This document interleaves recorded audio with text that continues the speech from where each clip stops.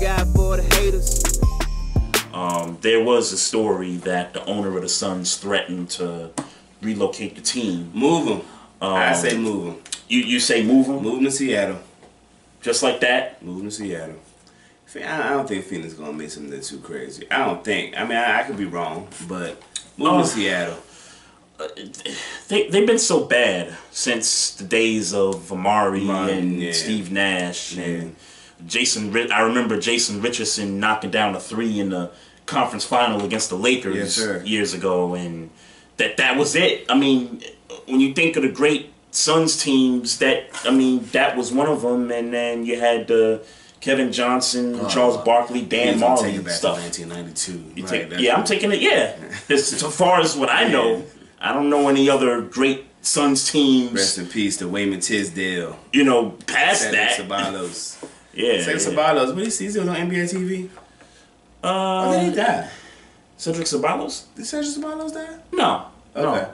You know what? I know Wayman Tisdale passed. I do know. Wayman Tisdale did pass away. Cedric Ceballos, if you remember last year when we were discussing Jason Whitlock, Cedric Ceballos was on that Jason Whitlock show when they were. It was Whitlock and Chris Broussard going back and forth about Kaepernick stuff. Oh, he was there. And Ceballos was there. Oh, okay. Yeah. So, he's still alive. He's still alive. How do I feel about it? I think it's nothing new when these teams threaten to relocate. This is just more about sure. I want a new arena. This is what this is about. Yeah, and I get it. You know, I get it 100%. Yeah, I mean, all these teams in these sports, they do this stuff all the time. But I mean, if you're the Phoenix Suns and you haven't been successful for God knows when, I mean, is that really? I mean.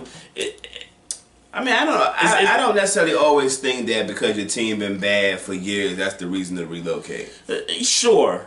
But, I mean, there are examples. Like the St. Louis Rams. They had a stretch where they were bad, and then all of a sudden they go to L.A. and they're good again. The New Jersey Nets had a stretch where they were bad, and then they move across the river to Brooklyn, and then they get good for a few years. I'm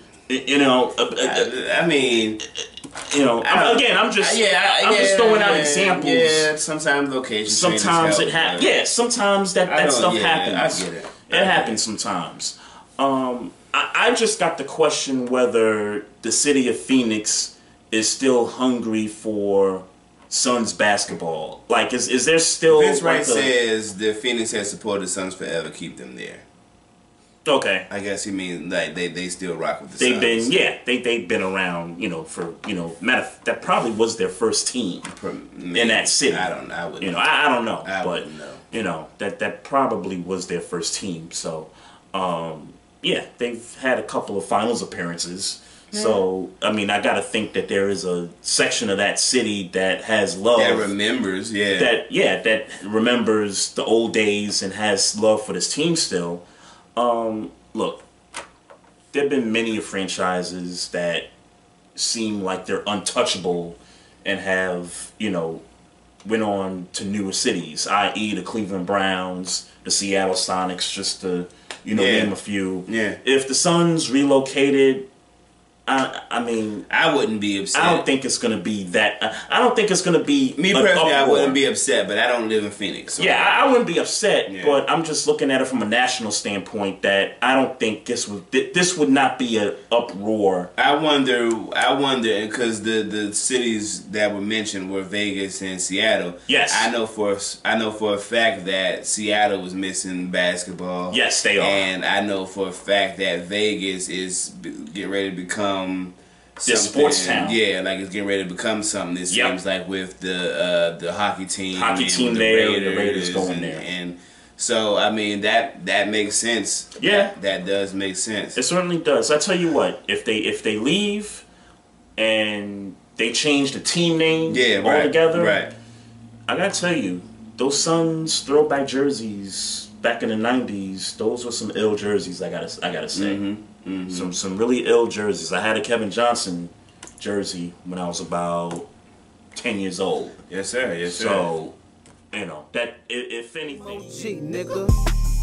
Thank God for the haters, though. I thank God for the haters.